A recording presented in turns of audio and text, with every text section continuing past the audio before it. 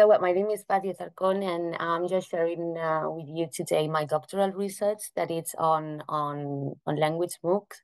I have to say that I'm very pleased to be here. It's the first time I participate in an event of this network. So thanks, Beck, for inviting me, and thanks also to Rob for encouraging me to join this network. And well, my topic is language MOOCs, and I wanted to provide a plural perspective. So I think that, this thesis was prepared, was defended like a collection of published papers.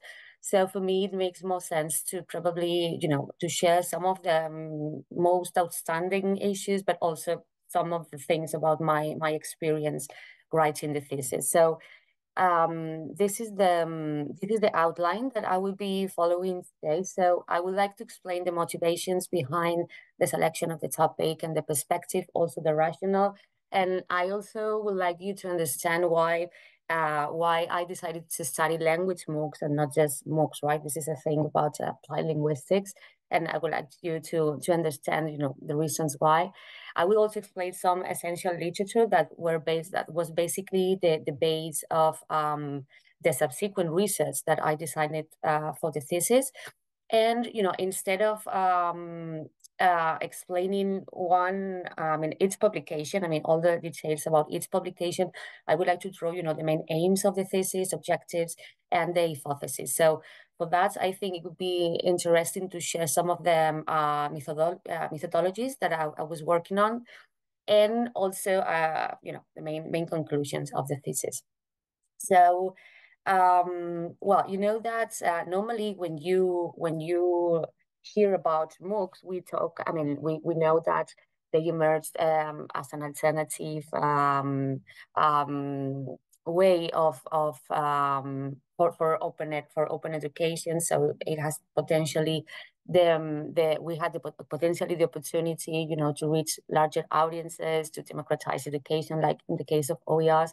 But we don't normally hear, the language MOOCs. We normally talk about generalistic MOOCs. We talk about the structure of the courses, or, instructional design, participation, but we are not so specific about this modality, right, or this discipline of language learning. And I think that we are now in a moment that language learning in MOOCs has become a distinctive discipline, so something different. And I think it's mainly because of two reasons, right? So the first thing is that if you think about it, everyone during their lifetime will engage in language learning at least 2-3 times, and this is something that if MOOCs have great potential to reach larger audiences, I think that language MOOCs especially have more potential to do that, because everyone is likely to be engaged in language learning during their lifetime. So, and also we have different motivations, right, for learning a language. So if you think, especially for non-native English speakers, we are required to learn English for studying and also for working. But then there are other motivations, like, you can learn a language for traveling, or you can learn a foreign language for, getting to know other cultures. We have these great language MOOCs on minority languages, like the ones from Ireland, or also here in Spain. So yeah, as you can see, we could reach larger audiences, and we have many, many different motivations. So I think that when MOOCs emerge, applied linguistics have a special interest in making this format work. But at the same time, we had a lot of different challenges, because, as you may know, language learning is not just the pure transmission of knowledge, but we also need to develop some communicative skills, right? So the final goal of learning a language is being able to communicate efficiently. So obviously the structure and providers, the formats in which MOOCs can be built do not really foster, right, this communication. So this has been a lot of, this has had a lot of interest since 2013 that applied linguistics started researching this.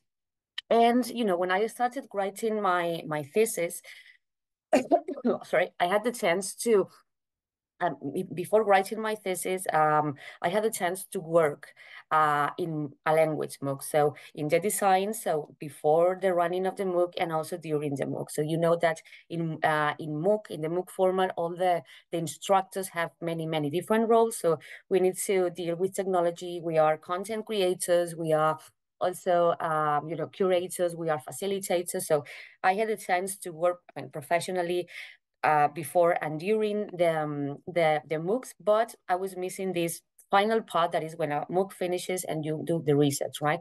So this is where I started writing my thesis.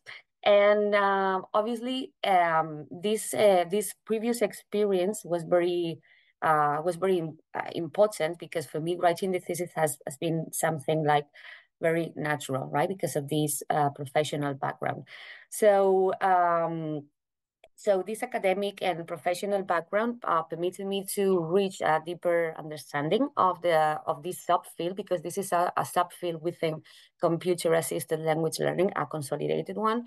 And also, I had a chance to detect some existing gaps that required from researchers' attention. And when I say existing gaps, I'm not talking about new concepts. I'm talking about participation. I'm talking about the application of effective learning theories in the format, and how this participation and learning theories needed to be considered, right, for efficient instructional design. So far, until I started writing the thesis, these topics were something that were recurrent in research, but all the evidence was kind of disconnected. So this work aimed to go a bit further and provide a plural perspective, looking at the reference topics in the field, but also providing significant connections across these interest areas. So when the rationale behind this work takes its starting point in something that was proposed back in 2004 and 14 by Colpart, and consisted in having a kaleidoscope view, so looking at different elements at the same time for a greater understanding of the phenomenon. So how could we do this rigorously, right? So obviously taking theoretical posits, so looking at theoretical backgrounds and also looking at research trends, and then all this acquired knowledge should be applied in a practical way. So we needed to experiment with the format accordingly, and we needed to explore the elements conforming a language MOOC. And I have to say something that I think that this plural perspective and all these connections that I was able to reach is have been partly possible because the selection of the modality of published papers. Because even this subfield is not emerging anymore, but it's still novel. So I consider essential during my writing process to have this external validation, right? So obviously my supervisor was great and she has written a lot about the topic, but writing the thesis is such a long process that if you send something to a journal and gets published, also it's very motivating, and you have the confirmation that the steps taken were correct and meaningful, and you could move forward. So I will share now. Sorry, this is not the slide. Okay, this is the one. So the main aim of my thesis was to provide a plural perspective on language MOOCs based on theoretical foundations and its practical application, looking at relevant elements and their connections. And the hypothesis raised was that the study of diverse and unified elements in language MOOCs was leading to a multidimensional and comprehensive understanding of the field, which at the same time was leading to the proposal of practical and replicable solutions to the issues addressed and the identification of new variables to consider in language MOOC research. So I would like to share, something of the literature review I made. Obviously, when I started writing, we had the first systematic review that you have here a taxonomy that has been used before in MOOCs to identify the most outstanding topics in research. And the one in blue is the first one that covers from 2013 and 2018. And I wanted I wanted you to see the comparison with the second one. That was my first publication. It's a second systematic review covering from 2018, sorry, not from 2019 to 2021. And, you know, we use the same methodology. So we look at the same topics. And if you see the graph, you can see two peaks. I mean, one is in conceptual papers, right? Mostly focused on instructional design. And also we have another peak in participation. And well, this has been an historical issue in MOOCs, so that was not something really new, let's say. And also, even though it drops in relation to the former systematic review, we can see also educational theory. So what we could ascertain in the first systematic review is that, you know, we had evolved from more practical side to more conceptual, more theoretical. And one of the main things about this first systematic review is that we assumed that social language learning theory was the most outstanding learning theory for this format, was the most effective one. So that's why I think it drops a bit. But anyway, I wanted to take, we didn't want to take this for granted, actually, because, you know, social language learning theory is quite broad, and we still needed to refine this for MOOC format, right? So basically, I can say that these three main topics that were identified in the systematic review were the ones that I selected to design the subsequent research included, right? So conceptuality, focused on instructional design, participation, and also ways to experiment with social language learning in language MOOCs. So I will just explain the objectives. Sorry. The first objective, well, as I have mentioned before, I mean, it's this publication, Coming of Age of Language MOOC Research, a systematic review. So we wanted to ascertain the state of the art on language MOOC research by a systematic review. And as I was saying, this served as a base for designing all the research that came after that. Then I have the second publication where I can include objectives 2 and 3. This is fostering social language learning in MOOCs, the role of discussion forums and social media. So the first thing that we wanted to do here was to develop customized functionalities in a language MOOC to foster social language learning. So basically, you know that MOOCs are quite constrained. I mean, we have like fixed resources, and what we needed to do is to foster interaction, right, for participants. So what we did here was to reinforce facilitation in the forums, and also to use two different social media, that was Instagram and Facebook, for people to have more chance to interact. And then when we designed it, we assessed the impact of this educational intervention in terms of fostering interaction, and also to see how this implementation improved the learning experience of participants. And, you know, this third paper was published in Spanish, but it's basically about participant profiles in language MOOCs. So looking at behaviors, right? How different behaviors of participants was reported in the literature.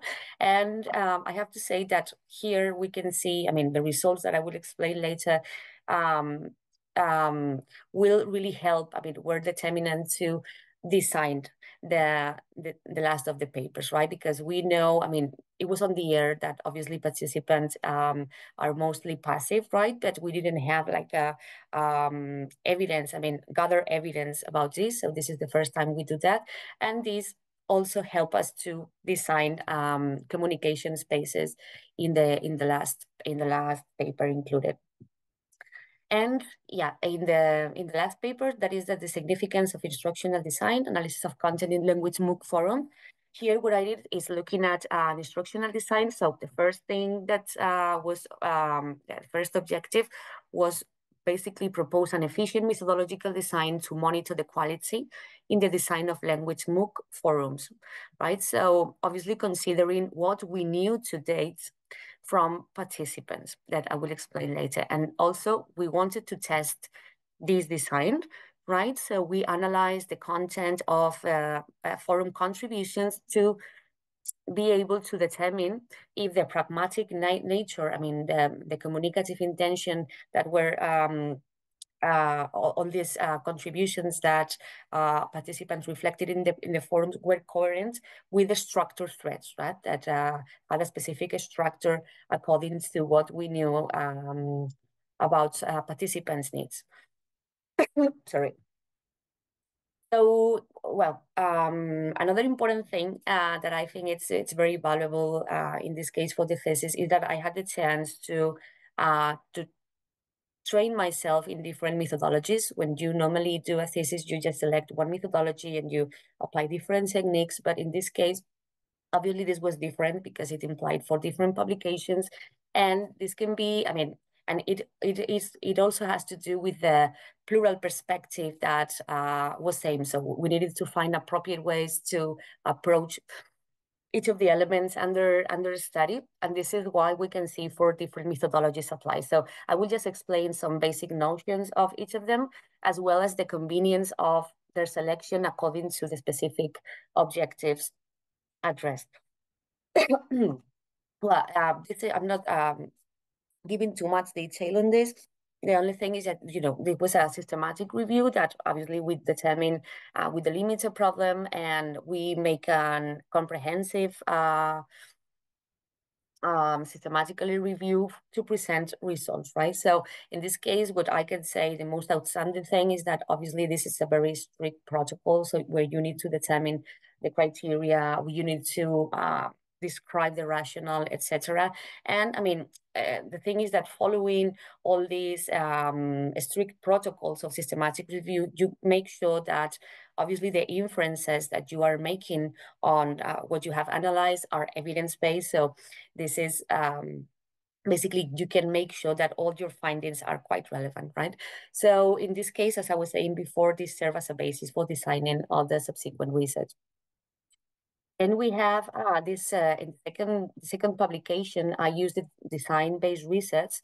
This is basically, I enjoyed a lot, I mean, doing this because design-based research aims to develop solutions to complex educational problems, but at the same time, you need to, I mean, in base of these results, you need to improve the or refine the principles or theoretical assumptions that are underlying subjacent learning theories. So obviously we had some educational issues that in this case were you know, the limitations of the platforms for communication. We designed an intervention, we evaluated the design, and at the same time we contributed to refine this learning theory, in this case for this format. It was quite easy in this case because it's been said that computer-assisted language learning, in which language MOOCs are framed, have historical indicators for intervention. And one of the main issues here is, how are we fostering communication if the platforms do not allow this communication, right? So this was the starting point for this. And the final outcome of this was that, I mean, based on this experience, what we learned is that we can do specific things to improve this interaction. And also we are kind of refining with these proposals, this learning theory, but in the MOOC format. Well, in the case of the third publication, as I was saying, this was a bibliographic review. This is not, I mean, basically the inferences that you can take from here are based on the writers or researchers' interpretation, okay? And this is because there is a non-standardized methodological process. I mean, you don't have to set up these inclusion criteria or so what's clear objectives. And I have to say that for them, because of the final aim of this publication, that was having this general overview of participants' behavioral profiles, that was really good because I was actually all the information that I was trying to collect, to analyze, it was presented in many, many different ways. So for me to set up these criteria would have been impossible. And also all this information that I was trying to analyze was presented in many, many different ways. So basically I took 2 different taxonomies about participants' behaviors in MOOC.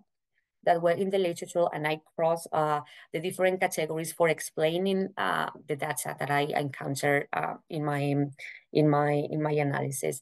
So as I was saying, this was quite convenient because I didn't know what I was gonna find in the literature. And then I got this general overview of participants' behavioral profiles, that it was something that, as I was saying before, it was on the air, but for the first time we have the evidence that all the research on language MOOC about that was reporting some kind of this data was saying the same. And finally, in the last publication, the methodology is the analysis of content that aims to build on procedures to make valid inferences from the text. I have to say that the instruments that are used for this methodology are very different. In this case, the most important thing is to justify the selection of the units of the analysis. And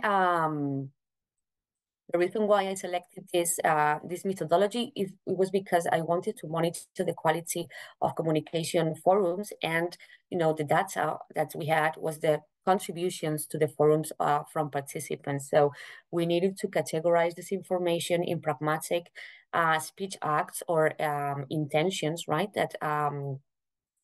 That participants had, and then to try to check if they were coherent with the structure threats, right? So we needed also to present valid inferences from contribution for analysis. So I think that the most important thing here was that basically we could make this contrast, and by the application of this methodology, we could make sure that these were once again valid inference, right, from the text that was analyzed. Sorry.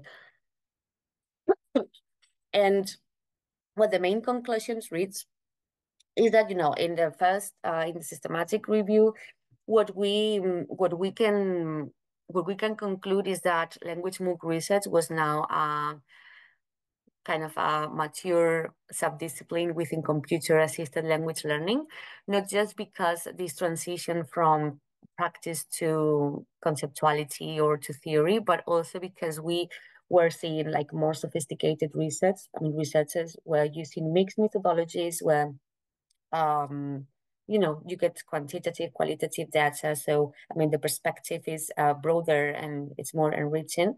So, yeah, that was this maturity.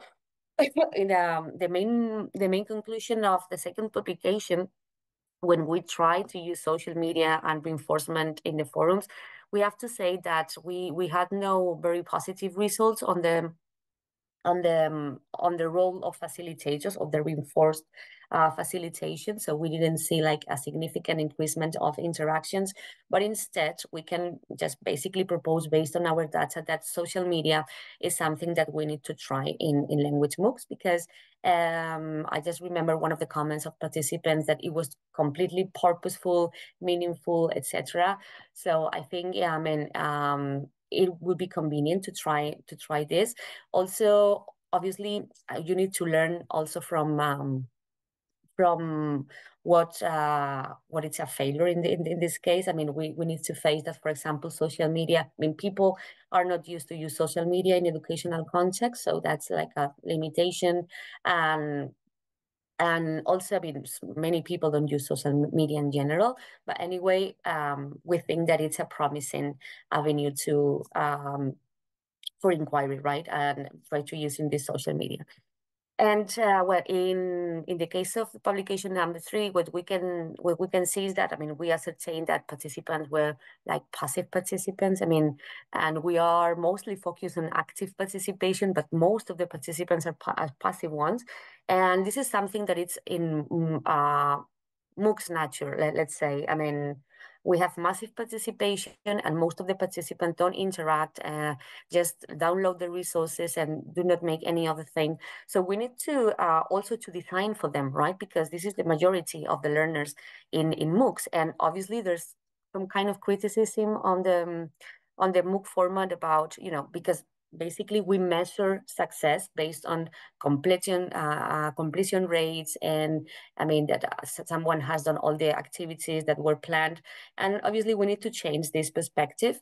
We cannot measure language MOOC success based on these indicators. And obviously, we need to start thinking about designing for the most of the people that participate in a language MOOC. And the last conclusion about publication number 4 is that obviously when we designed considering participants' needs, that basically we took how adults learn. So we provided spaces for self-reflection. Then we designed the forums to be clear, to have specific objectives, to be easy to access, etc. But when we prove that these variables are relevant and we are kind of standardize these variables, we can start creating common analytical frameworks. And I will finish now with some main takeaways, and I will go back to this idea of building common analytical frameworks, because I think now that it's not my defense and anything, I think that's the most outstanding thing from my thesis, right? Okay, so I have to say that the first lesson learned during this thesis is that, I mean, as Colpart said back in 2014, we need to keep this kaleidoscope view until it's normalized, because I think it's the only way that we don't leave any element behind. And it is a way to have as many variables as possible under control, so we can design more efficiently, and not just the courses, but also the research that we do after the courses. So we need to basically understand how these elements are connected, how they influence each other, and how somehow they depend on each other. And the second lesson learned has to do with this construction of common analytical frameworks, because I think that this opens new ways of inquiry. Basically, language MOOC research now has strong theoretical frameworks and in progress, strong methodological frameworks, but we are still lacking common grounds to look at different elements analytically. So one clear example of this, even it has a limited scope, is the definition of how to determine the quality of resources that has been included in the last publication that I explained. And I think that can be considered a first step. We know now that which variables are influencing quality in these spaces, thanks to inclusiveness, easiness of access, self-determination, promotion, etc. So my recommendation is that this should be applied to any process involving these courses, so to be applied transversally, and this just strengthens research. And obviously it's easier to do things without having to start from scratch all over again. And well, the last thing is that, I mean, my suggestion of what I learned is that we need to design for future. So designing to pave the way to future research, because it's not just about validating or refuting hypotheses in research, but when possible to propose applicable solutions building on the positives and learning from the failures. So to put forward designs or frameworks that could potentially be used in future research. And in here, I would just say that the exploratory and experimental research that was included in my thesis was basically doing that, was just, okay, so we have failed on this, we have learned this, but at the same time, we are proposing different alternatives. I mean, we are proposing now like a framework that can be just replicated, right, for future research and designs. And that would be it. Thank you very much.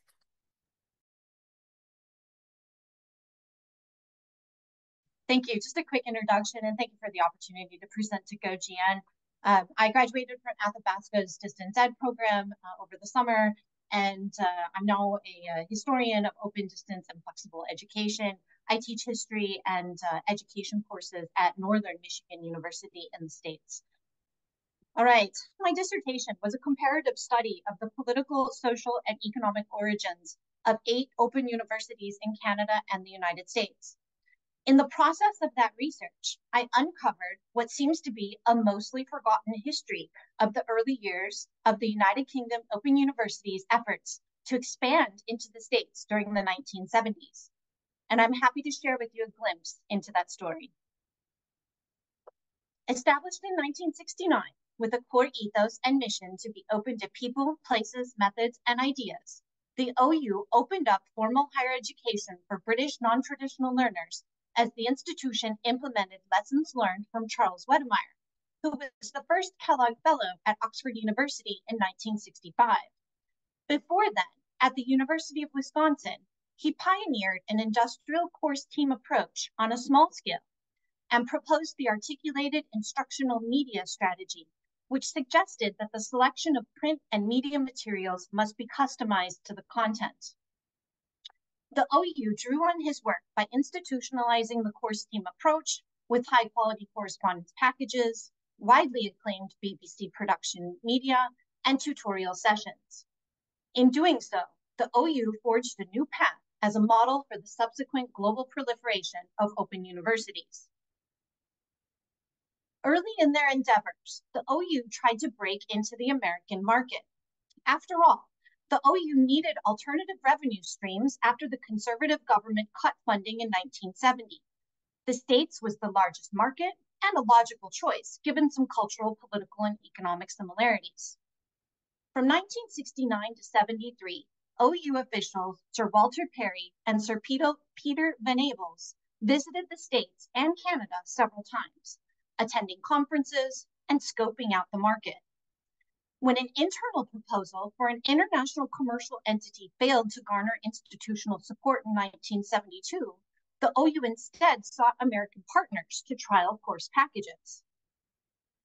The American College Board president described the OU as the best effort yet known to harness the potential of radio and television and wed them to a system of independent study on a national level, and wanted to bring the system to the States. The College Board, along with its assessment spin-off, educational testing services, and with funding from the Carnegie Corporation, coordinated a pilot during the fall of 1972 to assess the viability of OU courses. The 4 institutions shown here opted for the pilot, but Cal State withdrew. Generally, the pilot was successful at the other 3. And I have the most information about the University of Maryland University College, UMUC. So let's zoom in on that. The partnership moved quickly from idea to operation. UMUC established their Open University of Maryland, or OUM, program in a frenzy when they appointed Betty Jo Majewski as the director, and she embarked on a crash publicity campaign during the summer of 1972. The marketing targeted a variety of students, including individuals with disabilities, people working from home, and senior citizens. OUM initially ordered course materials for an anticipated enrollment of 100 students in the Humanities Foundation course, but expectations tripled. OUM staff determined they could handle 300 students, but they actually allowed 4 additional students to enroll because they were spouses who could share course materials. Just a few days before courses began in September of 72, OUM finally received the remaining 200 sets of course materials, which were delayed by a dock workers' strike in Southampton, England. This illustrates how political and socioeconomic events beyond a university's control in another country threatened implementation of a new transatlantic partnership. OUM split the 18 credits into 3 12-week sessions of 6 credits per term from September 18, 1972 until June 26 of 1973. They did that to accommodate student finances and facilitate transfer credits. Course materials consisted of traditional books, student workbooks, and media used during optional tutorial sessions. But advisors encouraged students to take advantage of the interaction with tutors and their peers to avoid the isolation and low completion rates of entirely independent study. 7 tutors worked across 13 learning centers. 10 locations offered evening hours, and the other 3 had daytime hours, thus offering flexibility regarding time and place. And students could float to another center if they missed their weekly session. The tutors graded assignments and helped students translate British examples to the American context, often resulting in lively discussions. Like the OU, the pilot course required some residency for special lectures and unique events, like a theater production. They had an additional weekend of activities before the final exam, with more special lectures, a banquet, and a National Gallery of Art field trip. The demographics of the first cohort illustrate the characteristics of the non-traditional students that found this independent study option appealing. 96% were non-traditional learners. 60% had prior college credits and were looking to complete, not start, their degrees. Housewives comprised 38% of the first cohort, and 18% identified as racial minorities. Just over half were employed full-time. 58% were categorized as white-collar workers, and only 4.5% identified themselves as blue-collar workers. This was similar to the OU, which, although they targeted the working class, attracted more middle-class students. It is unclear what percentage of the first OUM cohort were in the military, but given UMUC's close collaboration with the armed forces and that 3 learning centers were on military bases, it is likely that military personnel and their spouses constituted a fair share. The pilot was successful. Students identified that the learning center interaction was important. They found the courses time-consuming, but also worth it, and indicated they were more interested and felt more prepared for higher education after the pilot.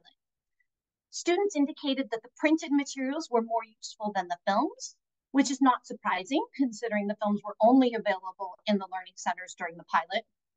And the British orientation of the materials was only a problem with some audio tapes.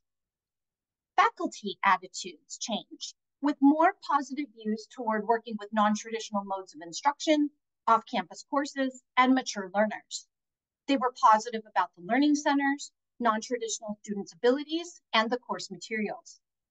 They recommended spending more time preparing tutors and reassuring students during the first few weeks. They also suggested the course pace was too fast, so they recommended running it over 39 or 40 weeks. Educational television was a problem at OUM because there were not enough students in the pilot to justify even trying to broadcast the programs on local networks, which of course was worthwhile in the UK. So instead, OUM dealt with projector costs and sharing equipment. After initial success, they continued the next year with modifications and additions. During the 74-75 academic year, OUM switched to 2 9-credit terms and added science, math, and social science foundation courses, as well as the Renaissance and Reformation course. During the 1970s, the OUM program did not offer an entire degree. But OUM expanded overseas to the European division in 1977 and into the Asian division during the early 80s, and that was for the military deployed learners. By the 90s, the OUM courses remained popular among domestic and internationally deployed learners, and the program was renamed Open Learning. It then evolved into what we know today as the University of Maryland Global Campus. Now let's zoom back out to the North American office. So meanwhile, the OU's marketing division established a relationship with American publisher Harper & Row to initiate course package sales and help prevent shipping delays, such as those experienced by OUM. By 1973, open universities were planned in Massachusetts, Georgia, Florida, Hawaii, Wisconsin, California, Illinois, Ontario, Alberta, and British Columbia. Things were looking bright. Encouraged by conference trips, the pilots, and requests for more information coming into Harper & Row, the OU set up their North American office in Manhattan in January of '74 with Professor Michael Neal as the first director. Neal's goals included learning about the higher education landscape, establishing an academic presence for the OU, testing courses, and exploring a permanent consultancy service. He experienced numerous logistical obstacles attempting to open the office, including a most crucial check with necessary startup funds that went missing, a bank in New York refusing to accept Queen Elizabeth II as a reference to open an account, and problems obtaining a corporate credit card for a corporation that did not yet exist. But the office officially opened on January 21st, 1974. And Neal spent the next few months meeting with officials from the institutions shown on the screen, all of whose names were redacted on the documents. Neal described his experiences as filled with goodwill and opportunities for the OU. It is not clear why, but the office moved to DC in 1974 and then relocated back to New York City in 1977. financing was possibly a problem because Neal had cautioned in 1973 that current brakes on educational expenditure in the US may well stop any rapid development of the course package idea, and suggested that partnerships must at least break even. Next, we will fast forward to zoom in on another pilot in New York. The State University of New York had established an independent study program in 1967. Students could take correspondence courses, but not complete an entire degree. SUNY also had their own University of the Air program that existed from 66 to 69. It offered high-quality broadcast programs with accompanying workbooks. But students could not complete an entire degree that way either. In 1968, New York's educational leaders debated the merits of a SUNY without walls institution and hatched a plan to create a new innovative institution that would draw on the ISP and the Air offerings and serve the state's non-traditional learners. However, they tabled any immediate action in 1968 due to statewide and nationwide campus riots that consumed politicians' discussion about higher education, amongst other things. If the national student protests had not interrupted the SUNY Without Walls talks, then such an institution could have come to fruition in New York the year before, or perhaps the same year as the OU, which was founded in 69. SUNY Empire State was officially created in 1971. 4 members of the planning task force visited the OU a few months before it launched and reported back to the SUNY Board of Trustees on December 16, 1970, that a similar non-elitist demand for higher education existed in New York. The task force applauded the OU's quality educational broadcasting programs and course materials, but counter-argued that the OU did not go far enough in their commitment to openness because of the structured and a relatively closed system of delivery where all media applicable to instruction are balanced within a space-time frame. The task force insisted on more flexibility and more openness, where it would provide the resources both for structure, if necessary, and for individual creative learning, if desirable. So the student would decide how to learn according to their preferences via individualized learning contracts. Drawing on the OU's model, they created regional learning centers where students and faculty could meet for degree planning and tutoring. However, OU's Lord Perry later observed that when comparing the two institutions, the two programs were as different as chalk and cheese. The difference came down to a matter of degrees of openness and student-centeredness. Unlike the OU, the Empire State student would decide if, when, and how they utilized available course resources. And furthermore, Empire State would not require any residencies or mandated tutoring and rarely used classrooms.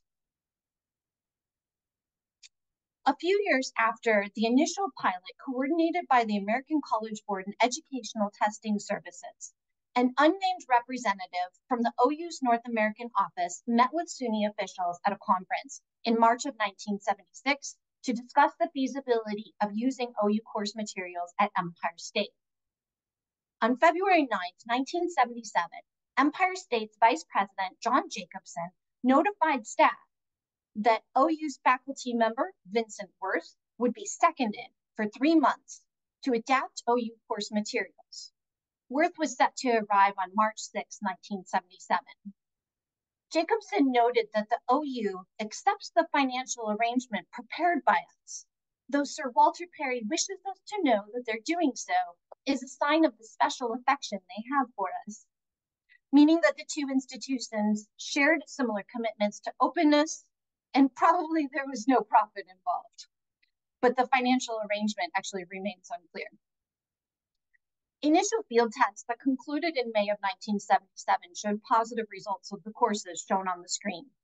Although some units of the courses needed modification and others were not suitable, all had units that could be used as is when put into individualized learning contracts.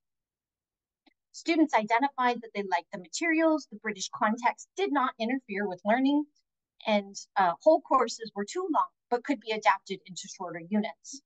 They requested specialized tutors to work with the course materials, and Empire State planned to conduct further testing the following fall.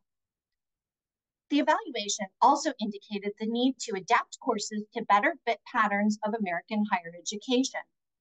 So a team with the help of Vincent Worth chunked the foundations in social sciences and the foundations in technology courses into 3-credit and 4-credit courses that were more appropriate for individualized learning contracts. Administrators saw the potential of adapting OU courses to revitalize the independent study program and upgrade the courses both academically and pedagogically. In an effort to offer enough independent study courses for students to complete an entire degree, the next field test of OU courses occurred during the fall of '77. The results were also positive, and the adapted courses became mainstays of the ISP used by students nationally and internationally. Now let's zoom back out again. By 1977, when Perry was writing his book about the OU, 19 unnamed American institutions were using OU courses, and Michael Neal was back in the UK running a new unit called the OU Consultancy Service, designed to collaborate with higher education institutions in other countries. It officially lasted until March of 1980, but the OU has continued these pilot and collaboration services ever since. Exactly when, how, and why the American office closed remains unclear, at least to me. But something likely happened in between 77 and 80 to prompt the official closure. And then, as you know, as some of you know, the United States Open University briefly existed from 1998 to 2003 as a sister institution of the OU. But that's another story that is at least somewhat better known. Now that we've looked into the past, we will turn to the lessons learned that might apply to other contexts. The OU focused on academic presence rather than profit, meaning they emphasized sharing experience about processes, outcomes, and institutional structure to stimulate potential partnerships. The OU leadership seems to have at least initially understood that macro conditions would both constrain and present opportunities when attempting international partnerships, but also misjudged the reality as the 1970s unfolded in the States. Focusing on an academic presence, as wonderfully altruistic as it was, had limited success given the macro conditions. The economic downturn of the mid and later 1970s, combined with the rise of neoliberal political agendas that dominated into the 1980s, constrained public funding for higher education, leaving little room for experimentation with purchasing course packages from the OU, even when recognizably cheaper than hiring new faculty, which in turn prompted a backlash from American faculty who fiercely sought to protect their profession. Furthermore, the course packages were expensive, and the American sales fell short of projections. The high level of support to implement the courses was another financing obstacle. The OU assumed that a consultancy service sustained by additional fees could facilitate both commercial and academic needs in the States. But American institutions were unwilling to pay for such services. And furthermore, the British government, who could fund such a consultancy service, refused to do so in another country. The OU therefore seconded existing staff, as happened with Empire State, with hopes that the early American partners would eventually fund similar positions. Despite the limited early success, the OU seems to have misjudged the American higher education landscape. Distance education remained underfunded by many universities and suffered from a low reputation. Although capacity remained insufficient, even after the massive investment in new campuses during the 1960s, community colleges served the open access needs of many non-traditional learners. The OU does not appear to have targeted the community college market, which might have been a better fit. And understanding cultural biases was another factor, although minor compared to the economic lessons. American faculty arrogantly thought their courses were superior to anything created by foreigners. OU officials thought that British academic expectations were higher than American academic standards, and that OU course materials were simply too sophisticated for American students. Although the pilot students did not share those biases, and these types of misunderstandings could have been avoided via mutual collaboration and communication prior to rushing into the first pilots, as happened in 1972. I'd be remiss if I didn't seize the opportunity to point out that it was difficult for archivists to find these sources, and then I was confronted with the incomplete information due to redacting policies and the scant availability of sources. You can help prevent these obstacles by advocating that your institution preserves its written historical record, as well as by encouraging oral history interviews and historical methodology skills at your institutions. And finally, I dream of a future where a global, open access, digital historical archive that facilitates more awareness of these types of lessons learned. So please contact me if you are interested in trying to bring this dream to a fruition, or if you have any suggestions for finding more sources about the early years of the OU's North American office. Thank you.